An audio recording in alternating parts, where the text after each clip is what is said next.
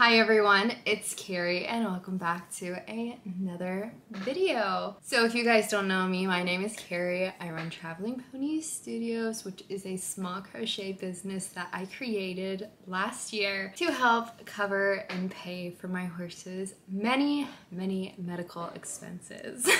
I make a wide variety of YouTube videos covering basically things that I crocheted in a week, reviewing products, doing market overviews, and weekly type of blogs covering what it is like to run not only one business, but two businesses.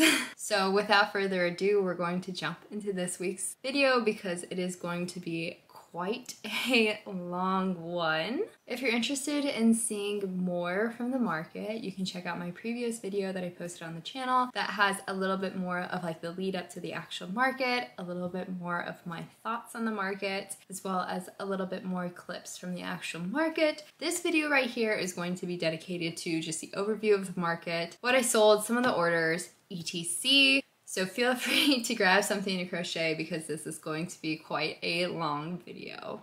Last overview that I did, somebody had asked me about providing pictures on the screen of each order, but I'm not gonna do that for this video, mainly just because of the amount of orders I got. It would be crazy.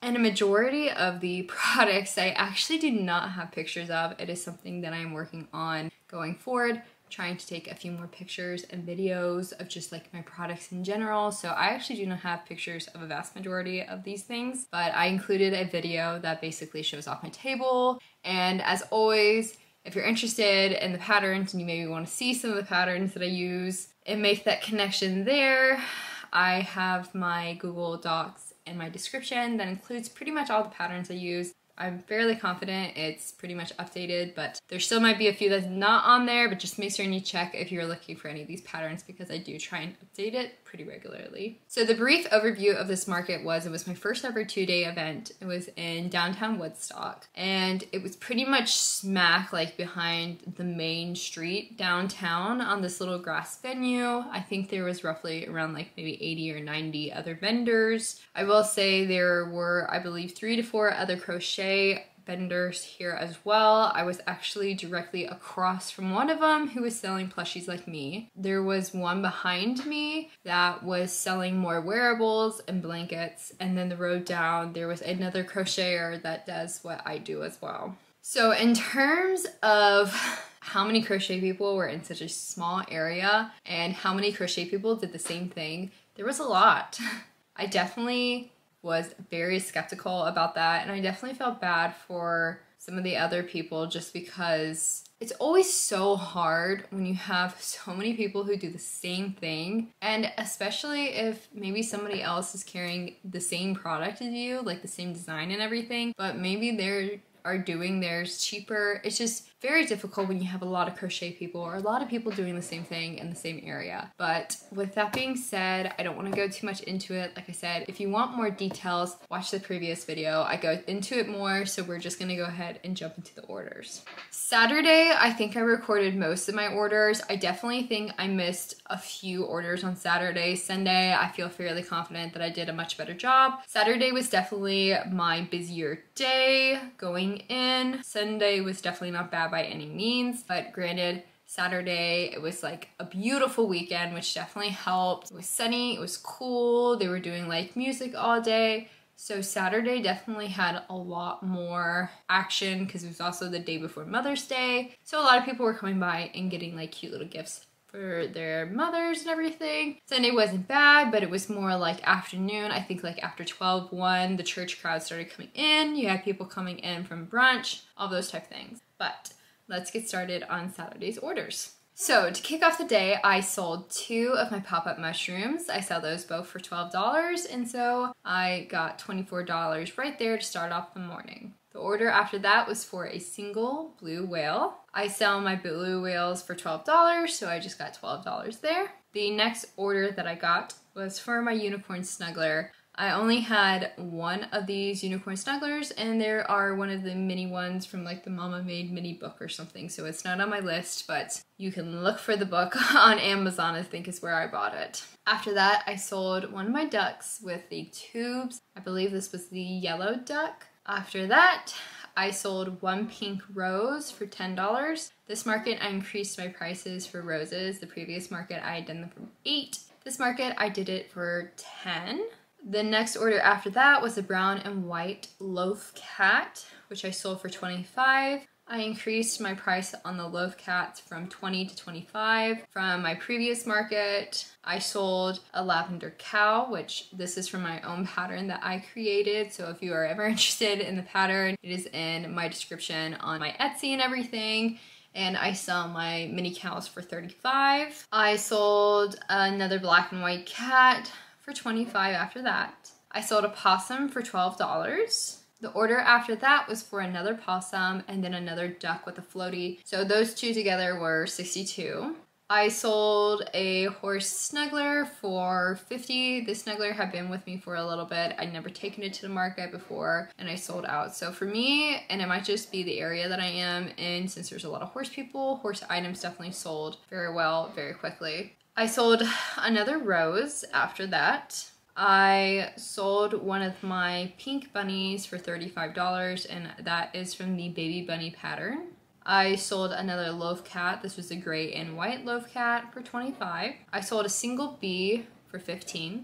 I sold my one lone seal that I had made and brought to this market for $20. I also sold, after that, a penguin for $20. The order after that was just for crochet flowers that I did. So I sold a rose for $10 and then I sold a sunflower for $15. This market was the first market that I had brought sunflowers to. I just brought single ones. I charged $15 for each sunflower and they did very well. I sold a purple turtle after that. All of my turtles are $20 unless they are special like sunflowers or whatever. I had brought two of the alicorns, so the Pegasus / unicorns, and the same person bought them, and so I sold them individually for $35, so that order was $70. I sold two small items after that, a stingray and a possum. Both of those guys are $12 each, so that order was $24. I sold a pink and purple multicolored octopus that is from Burnett Blanket for the yarn. I sold that for $10.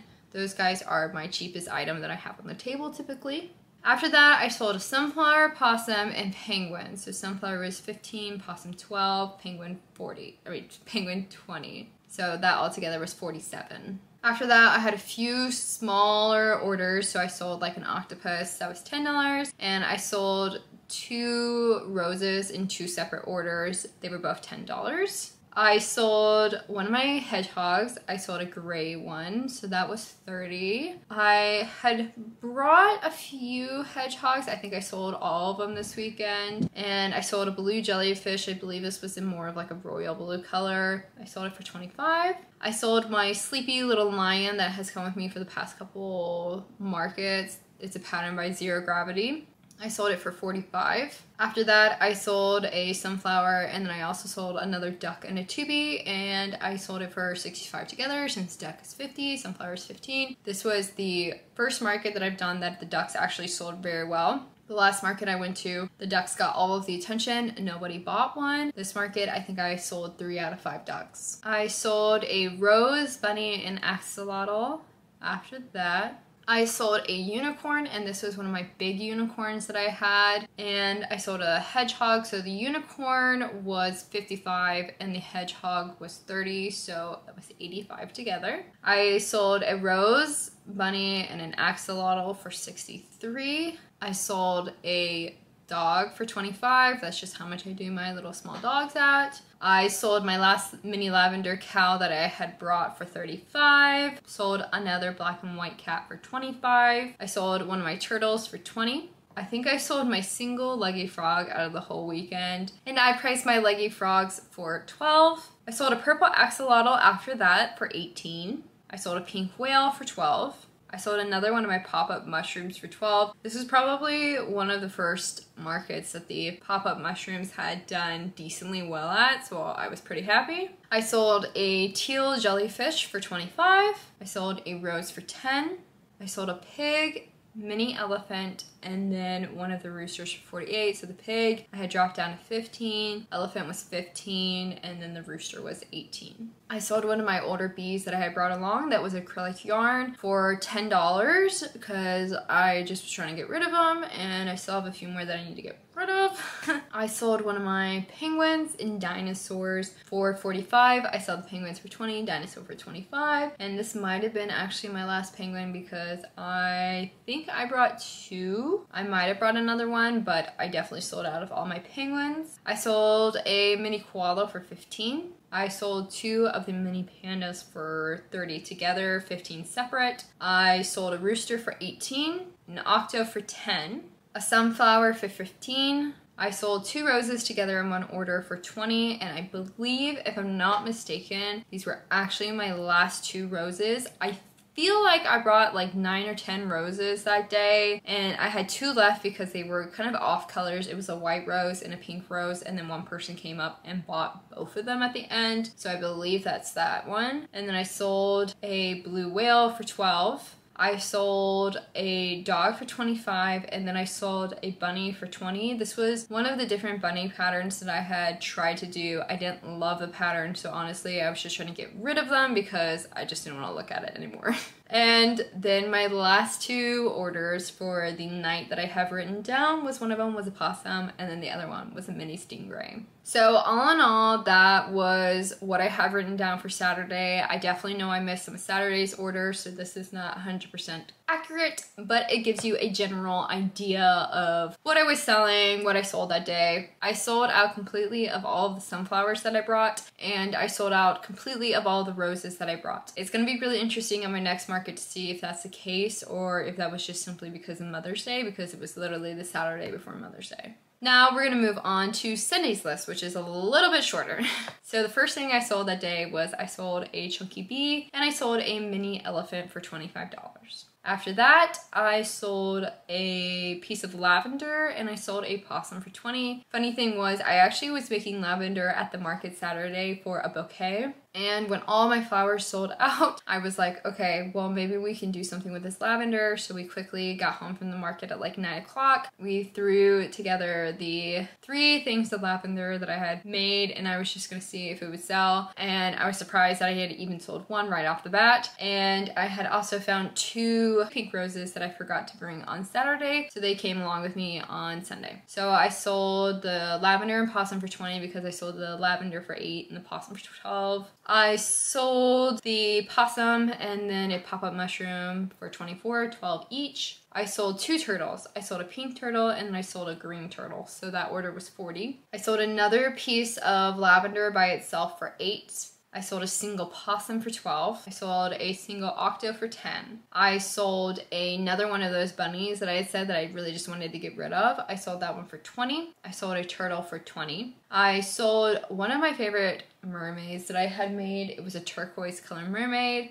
Love it. I sold that for 35. I sold 2 turtles for 40. I sold another one of my octopus for 10. Then after that, I sold a gray and white cat and a pink axolotl for 43 together. I was kind of running low on cats, I think, that day. I believe I only had 3, maybe 4 left going into the Sunday, and I thought I brought 9 or 8. I'm not 100% certain. I sold a pink dino for 25. I sold 2 possums for 24, and these were actually my last possums that I had brought, so at that point I was completely sold out of possums. I sold one of my dragons, and I sold an axolotl for 83 together. The dragon, I believe, was 65, and then the axolotl was 18. The dragon was my favorite color combo that I always say from Sweet Snuggles Light. It's the kind of like teal ice cream color with yellow. It's my favorite color combination that I've done yet. After that, I sold a mini koala for 15. I sold a mini mallard for 18. I sold a blue jellyfish for 25. I think I had brought 5 jellyfish. I think I came back with 4. The jellyfish pattern is not in my doc, but it is just a free pattern that you can find on Instagram. Just type up like jellyfish free pattern. It'll come up. I think I had made a video a couple while back about free patterns on Instagram that you can also go there if you want the specific account name. After that, I sold a stingray for 12. I sold another pink dino for 25. So I had brought one pink dino that was like pink with hot pink stripes, and then I had brought another one that was hot pink with pink stripes. So those 2 sold. I sold my last dog that I had for 25. I sold another whale for 12. I sold a cat for 25, I believe. This was one of my gray cats because my last couple cats I had left were gray and then a mustard color one. I sold one of my really large bunnies for 50. I believe this was my white bunny holding a pink Easter egg. I sold one of the pink roses that I had brought along that day for 10. A rooster for 18. An octo for 10. And then I guess I sold my last penguin for 20. So I was out of penguins. I sold my last rose for 10. I sold another pop-up mushroom for 12. I sold a stingray and an axolotl for 38. This was my larger stingray, not the mini stingray, so this stingray was 20 opposed to 12. I sold an octopus and an axolotl together for 28. A chick for 18. I sold a cat for 25, a pink octo for 10, a purple axolotl for 18, another octopus for 10, a pink butterfly for 40. I had made 3 butterflies, I believe, a couple months ago, and this was the first market that I actually had a butterfly sell at. So I was pretty happy about that because they take up a lot of table space, and I probably won't be making them again. And the next 2 orders were my last 2 cats. So they were 25 each. After that, I sold another frog. So I did sell 2 leggy frogs this week, which is probably the most leggy frogs I've ever sold. So I sold that one for 12. I sold a mini triceratops for 15. I sold another mini triceratops for 15. And then to close it out, actually, I'm mistaken again. I sold a pop-up mushroom and then my last leggy frog for 24 together. So all in all, I think that's pretty much most of my orders. Like I said, Saturday I definitely missed some, but Sunday I feel like I did a much better job of writing everything down. But honestly, with the hustle and bustle of a market, I would not be surprised if I had even missed some. All in all, I was very proud of myself for doing this 2-day market. I was really putting myself out there. It was a lot more hassle of just like figuring out everything with my own barn, and this was a much further drive. I think it was about 40 to 50 minutes for me to get there. Typically, I do markets that are like 10 minutes, 20 minutes away. So it was just like another factor that I had to take into account for the whole weekend. So we're gonna go on Square so I can break this down for you guys. So I had a lot of credit card, but at the same time, I had a ton of cash. I think this was the first market that I would say cash like way surpassed like Venmo, anything like that. Like I was having a real hard time with the cash, and I definitely learned my lesson that moving forward for my next market, I'm counting my cash beforehand and then writing down the amount. So then that way I can definitely give like a for sure answer on like how much cash I made. I know the general almost number of how much I did make this weekend. So the Square does not reflect cash and Venmo, but it is the easiest number that I can give you that is documented. So between the 2 days on Square, I made $1,899. Like I said, this does not include Venmo and cash, which I got a lot of cash. I was very shocked by how much cash I got. So Saturday's numbers on Square, I made about $1,218. Sunday, I made $681. Comparing that to the market that I did on April, the Saturday number wasn't that far off. That market I had made $1,105. This market I had made $1,218. So really the numbers weren't that far off on Saturdays, but I had Sunday to help me out, and then as well, like I said, cash, Venmo, all the other ways to pay. I had 76 sales on Square, and the average sale price was $25. Now, when I sat down and kind of added everything up between Cash, Venmo, Square, my rough number, and I'm not going to give a specific number because quite frankly I don't recall it off the top of my head, I made roughly around $3,000. I might have made a touch more over 3,000. I just really can't remember, but the fact that I even made that much is kind of mind-blowing. It's honestly so crazy for me to think about. So if you watch the previous video, I'll also go more into like that, my thoughts, how I reached that number a little bit more. I'm not gonna go over that in this overview, but if you definitely want to hear why I think I made that much money, then check out that video because that's gonna be your good video to watch. But yeah, I'm honestly was so shocked by that number. It was pretty busy most of the time. Saturday, Sunday was maybe a little hit or miss, but it was a great weekend. We had beautiful weather. The people were really nice for the most part, and it was just an enjoyable time that I got to spend with my own mother for Mother's Day. So looking forward, I have my next market on June 9th. It's 12 to 6 p.m. And if you guys are local to Georgia, feel free to come out. I'd love to meet some fans, but it's gonna be at the Avalon. If you want more details, make sure to head over to my Instagram. And if you want, make sure to head over to my Instagram just in general because I am posting a lot more daily content on there and you can see a lot more of like behind the scenes and a lot of orders and customs that I never post on YouTube because I always forget. Without further ado, that is going to be all for this video, and I hope you guys enjoyed it. I hope this helps you figure out maybe what you should make or maybe some good price points for your own items, and I will see you guys for the next video because it is going to be a very fun video. But if you are following my Instagram, then you already know the secret. But I'm not going to say it on here. So I hope you guys have an amazing rest of the day, and I'll see you in the next video. Bye!